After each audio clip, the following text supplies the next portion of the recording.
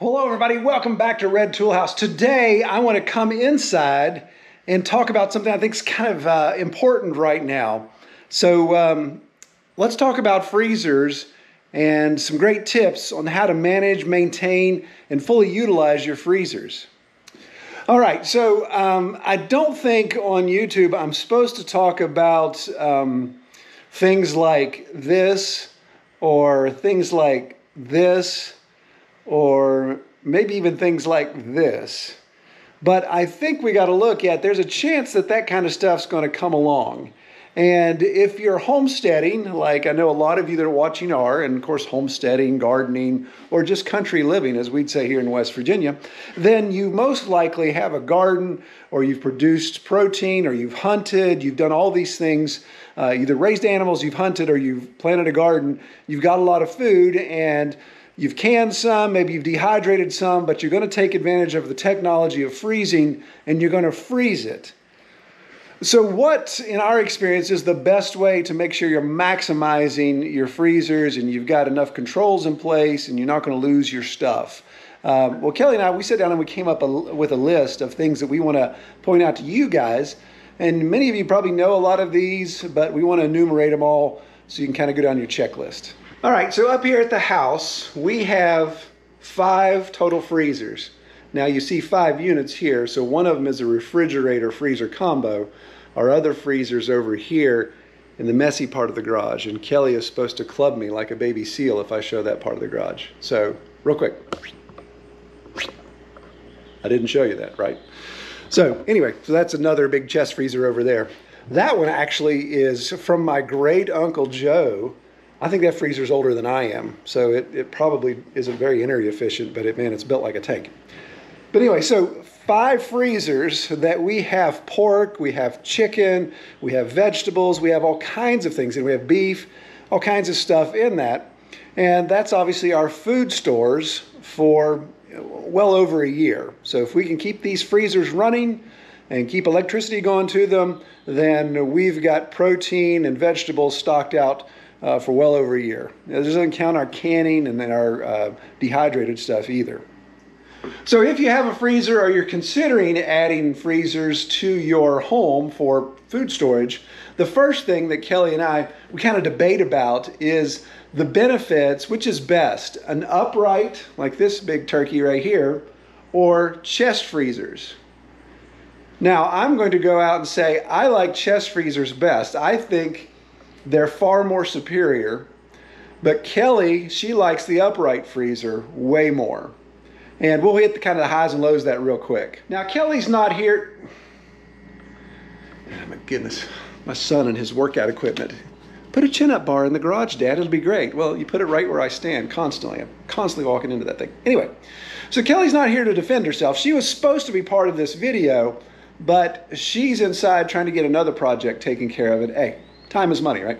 Anyway, so the pros and cons of upright freezer versus a chest, real quick. Upright freezer, of course, you can organize and you can see everything. Here we go. Let's do this.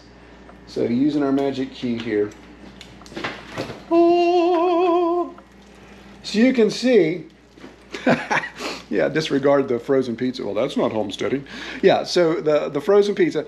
So chicken breasts, we've got vegetables, we got bread, we've got blueberries, we got apples, we got tomatoes, we've got blackberries, more chicken, we've got lard, another frozen pizza hiding in there, we've got our flour, Italian sausage, we got pork, we got all kinds of stuff, right? And it's right there, it's eye level, you can see it all. There's no surprises. It's not like you got to go digging for stuff.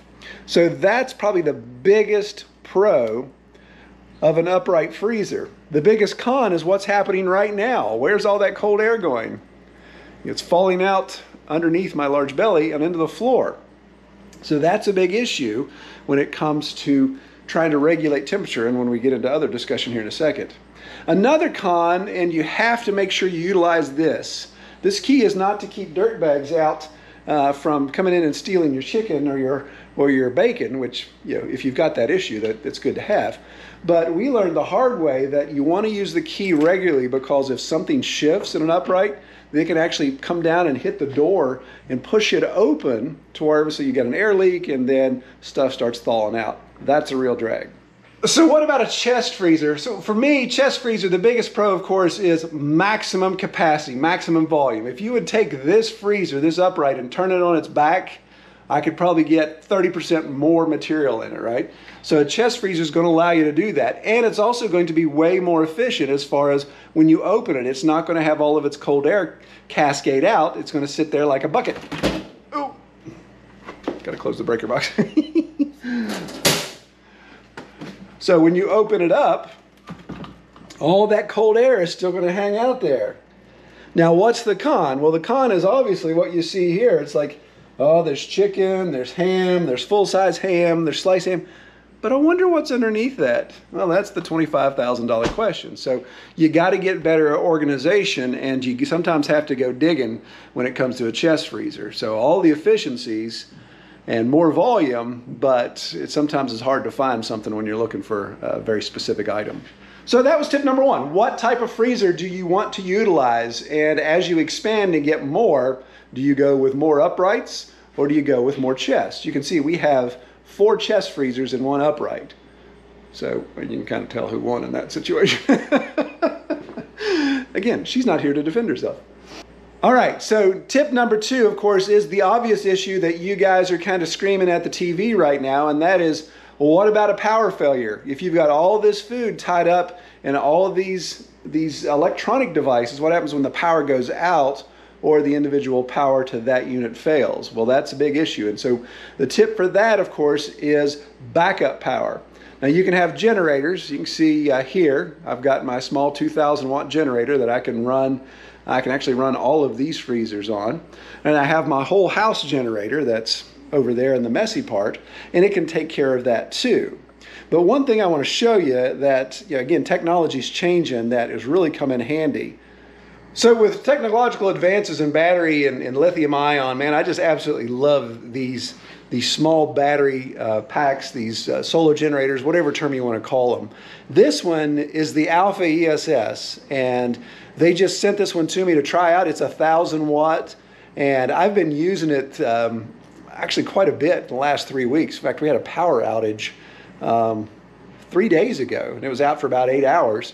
So I was actually using this to run our entire entertainment system and our internet, and we just sat in the dark that night, Kelly and I and Cam, and we just streamed movies all night. We were waiting for the power to come back on, and that thing ran the whole thing. I think it dropped the battery down 25% or something. It's crazy.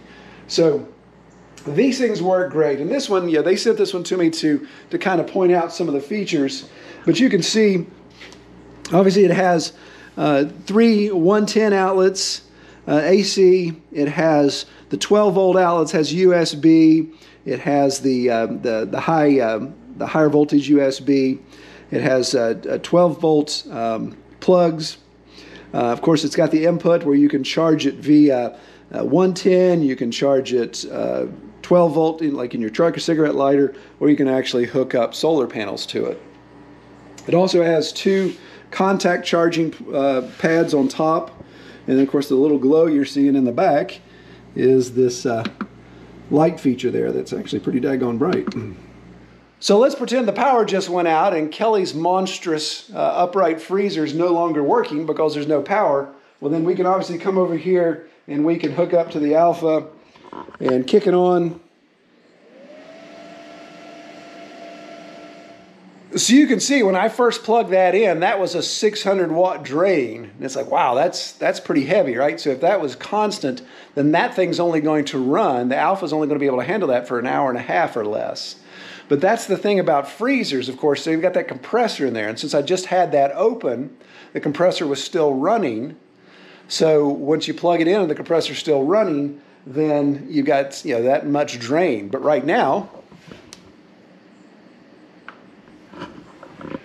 it's pulling 0 watts because it doesn't need to run the compressor. That's why I like a chest freezer again, because if I open this door to get the frozen pizza out, then all that cold's going to fall out and that compressor is going to kick on again and it's going to use more power, especially if we're using an off-grid or a battery backup situation like this. Chest freezer, I can open up the lid, get my frozen pizza. Most likely that compressor's not going to kick back on. So obviously you can use this for way more than just running your freezers, but this is a great handy thing to have. Like I said, with the power going out the way we have it, if I don't want to fire up the whole house generator, I grab one of these guys and they work great and pretty much do whatever we need to do. I have several of these units now, so I can place them around strategically. If the boys want to be upstairs and do stuff on their entertainment system, hey, grab an Alpha and go upstairs and check it out, or grab whatever. And it allows them to do that. I'm going to post below some information about this. There's an offer code and some specials right now that they've allowed me to offer you guys. So be sure to check that out. Like I said, I really like this unit. This unit has, it just seems to be built better than even my Jackery that I have. The Jackery's plastic just seems like it's a little flimsy. This one's built like a tank. A little bit heavier too, but I like that. All right, so that's tip number 2, is make sure you've got some sort of power backup. Generator, solar panel, whatever the case may be, make sure you have that. So tip number 3, ooh, it gets a little dark under the garage door. Tip number 3, and this comes back to the chest freezer, is organization. And the first step of organization to me is adding dividers. So let's go over to the big boat anchor over here, and I want to show you what we've added.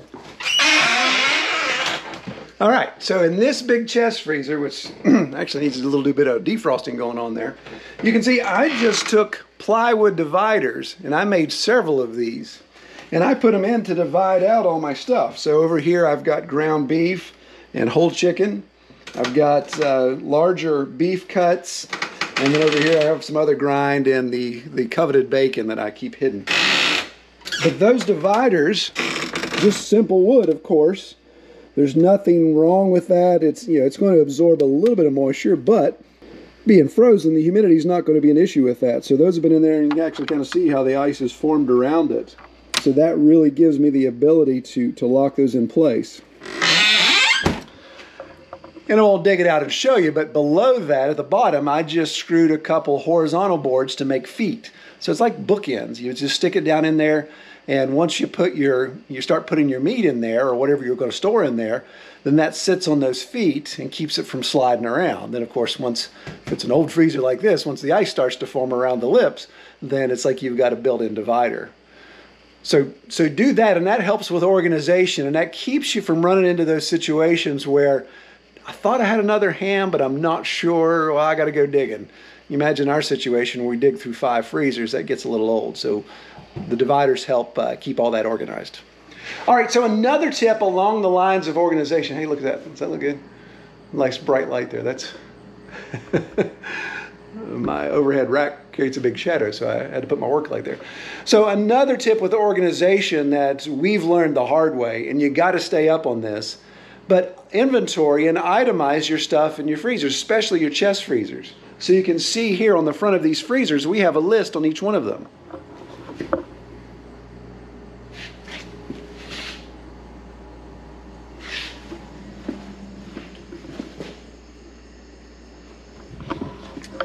So what that is inventory we've taken, and it's kind of like describing your lasagna, right? So we know what's on the bottom, and as you build up, then when you lift up, you say, okay, well, here's what's supposed to be on the top. If I'm looking for something down on the bottom, then I know I got to go digging.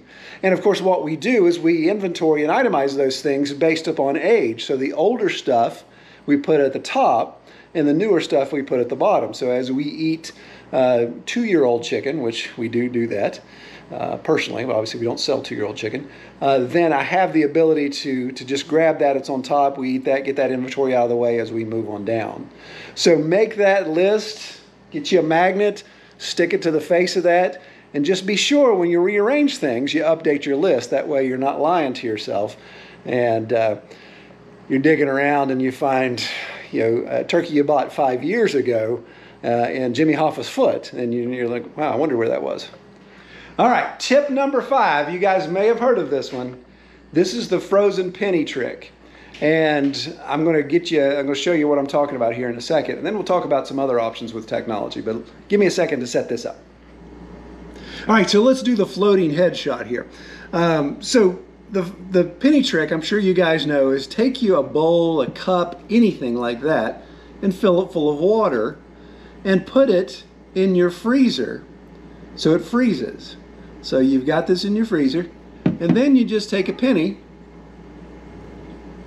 and you just set it on it. And you put it in the freezer, of course, and you just leave it there.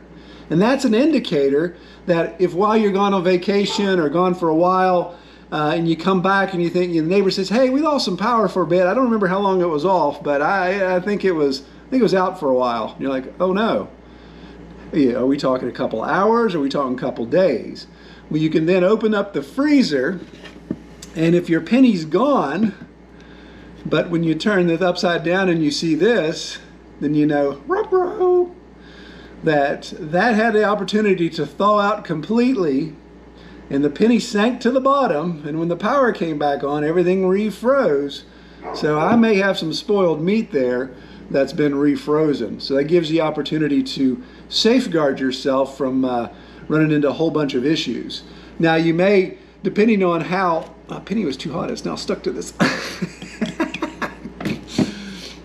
That's where the props fail. So depending on what you actually want to track, so there's times when I do this, instead of putting the penny in the dead center, I'll actually put it over here on the edge, because as you know, as things start to melt, it's the outside that's going to melt first, and the penny will slide down. So if you saw, you came back and your penny was stuck to the side here, well, it didn't necessarily thaw completely out, but it still thawed out some. And then also determines on where you put it. So in a chest freezer, of course, if you put it just here on top, where if you've got it full, then it's where it's going to have to stay. Then that means if that top layer of air gets warm and you see that penny has submerged a bit, then you think, well, maybe stuff in the very bottom still okay. It may not have ever thawed out, just what was up on top. If I'm putting it in Kelly's Ugly Upright, then what I would do, of course, is keep it on the top shelf, because that's where it's going to be the warmest, the fastest, and that'll give me a good determination. Or you could even do two. You could do one on top, one on the bottom, and if the one on the bottom is still good, the penny's still setting kind of high, then you know, well, okay, it wasn't that big a deal. Maybe the top shelf has to get tossed out, but I can still save what's on the bottom. Now, of course, there's technology you can utilize. You can put the alarms on your freezers that if the power goes out or the temperature drops below a certain amount, then this alarm goes off and it screams and whines and wakes you up in the middle of the night because the battery's gone dead in it or some other thing has failed and you're like, what in the world's going on? Anyway, you have those options and those work well. And I know there's technology out there where they can even send you a message. So if you're away, you get a message from your freezer that says, hey, I'm dying, send help. But of course, in that situation, if power went out, then that technology may fail in the sense it doesn't have a network to communicate to send you that message. But those come in handy for, like, if a compressor goes out on one of these things, like Kelly's horrible monstrosity. It's the newest freezer we have. Well, actually, it's the second newest. This is the newest. Second newest freezer we have. I've already replaced the element on that.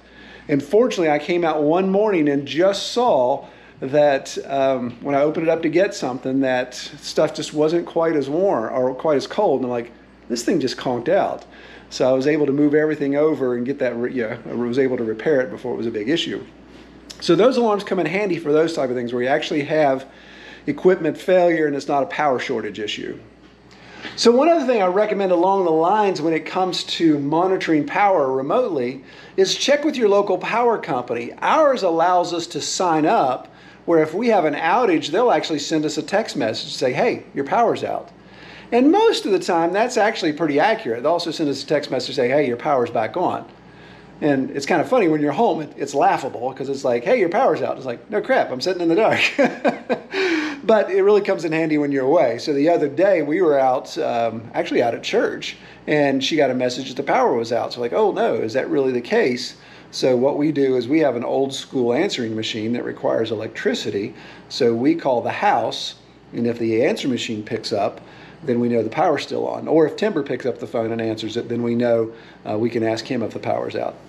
Usually it's the answering machine that's more accurate. You gotta watch those dogs, they'll turn on you. So look at that option with your power company. See if you can sign up for those type of notifications. That way when you're out and about, you can get that notification if it's time to come home and hook up a generator or a battery source or something like that, then you know to do that ASAP or call somebody to take care of it for you. Well, another useful tip I would recommend is when you've got your freezer, multiple freezers, hopefully you've got options to where you're going to put it. But of course, keep it out of the direct sun. Keep it in a cool, shady place if you can. You notice all of our freezers are against the back wall in the garage. So the garage doors are right here behind the camera. We've got windows over here, so the sunlight comes this way. So these don't see sunlight. And then of course over here in the spot I'm not supposed to show you, it's even darker. So keep those out of direct sunlight, keep them out of the heat. I remember my grandma back in the day, she used to have a big freezer that she kept out on the back porch. People, do that a lot. They used to do that a lot and probably still do. Well, obviously that's going to make that machine run even harder. It's going to wear out the components quicker, and it's just going to cost you more electricity and cost you more headache. So think about where you're going to place it. Be strategic. If your wife lets you, put it in the bedroom, put it under the bed type of thing, whatever. And you'll be able to keep your freezer running longer and keep that precious bacon safeguarded. So one other tip that I think, this is actually one of the most important, but it's my last tip, is that keep your freezers full. You may say, well, wait a minute, I just started, Troy, or I just emptied last year's food and I'm starting on putting new food in. How can I keep it full if I don't have food to put in it? Or how do I keep it full when I'm taking food out of it to eat?